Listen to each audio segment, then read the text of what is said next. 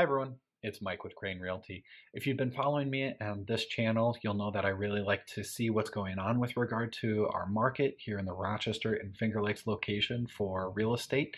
One of the most easiest metrics to look at was with regard to the inventory, how much inventory each month do we have, and that just goes into basic economics, supply and demand, and it dictates a lot of different habits and behaviors with regard to buyers and sellers. There's a couple other metrics to actually take a look at as well. That's why I want to create this video for us to take a look at, particularly for this really unique spring, as we have like half the amount of inventory as we did last year, exactly this time back in 2022. Wanted to look at the average list price to see, is that maintaining and staying the same, or is it decreasing or possibly increasing? And also with regard to the average close price compared to its sale price, and is that maintaining at 100%? Basically it's one for one, or is it increasing or decreasing as well? So let me get into those matrix and I'll break them down for you. So you can see right here we're going to be looking at a window of the last 5 years. We're going to start by looking at the average list price, and we'll be looking at it as a month. We'll also be looking at the month of, or excuse me, the town or county of Ontario, because that's where our office is located. If you were to click on chart, it would look something like this. So you can see that the average has been increasing over time. Not too much of a surprise. Obviously it took a little bit of a dip here, almost kind of plateaued, but then after 2021 into 2022 really became aggressive, and then it took some jagged up and down trends.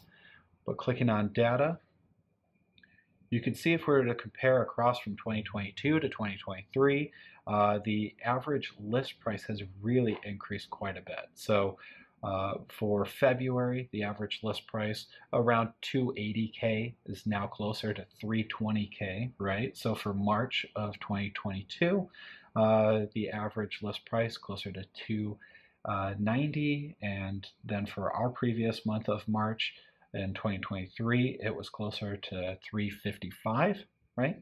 And then the last month here, again, closer to like a mid 290K for last year, and now has increased up to almost pushing 370. So the list price of homes, what people are asking, is significantly higher than what it was last year. And the big question is, are people actually paying it? A good way to tell is looking at another stat right over here with regard to the close price versus that list price ratio. So we're seeing the average list price here. We would like to know, is that a one for one? Are people, if you were to list it at, let's say, a 300K, are you getting exactly what you're asking? In which case that would create 100%. If you were to list it at 300K and someone's doing 340, then it's going to be a 100+%, right? Likewise, if it's under, it'll be a decrease. So let's take a look at that information. Click generate here, and you can see for the previous month of April, it was basically a one for one. That's been the trend, and you could see ever since getting through COVID, it's pretty much been very consistently a seller's market, meaning you're putting your property on the market, you're asking for something, and then you're going to be getting pretty much what you're asking.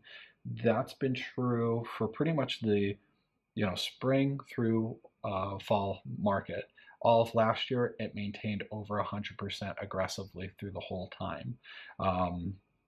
This actual dip here in March was the very first time that it went below 100%, and we haven't seen that since like March of 2021, which is really, that's quite a hot streak going there. If you needed more evidence to see and ask the question, hey, is the market still really hot? Are people still bidding at asking or going aggressively over? The answer is yes. Obviously, if you take this information, also follow my inventory videos, you'll definitely know just that real lack of supply is what's really driving it for sellers right now. We have such a lack of inventory that, yes, even with the interest rates increasing, which I know for a lot of buyers in the back of their minds are saying, okay, put a pause on. I know the interest rates increased, they over doubled from what they were last spring, and sellers can't really realistically expect us to be paying higher prices. Isn't this starting to ease its way back into a buyer's market? And frankly, from all of this data, the answer is no. The market is still really hot. It's still going for aggressively up and over asking, and it's still a very difficult market out there. So get a hold of a really good buyer's agent, a realtor who can help represent your best interests, who's really good at contract writing and can get you over the hump. If this was a video that was helpful to you, make sure to click that thumbs up button and make sure to click the subscribe button so you never miss any of our content, which comes out each and every week.